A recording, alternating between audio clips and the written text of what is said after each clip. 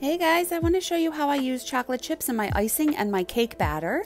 So these chocolate chips are way too big. I like to have a little variation here. I have a huge bag of Nestle chocolate chips and my food processor is in my sink. I just don't want the crumbs to get everywhere, and I'm going to fill the container, put the lid on and turn this on, and I like to tilt it front and back, side to side.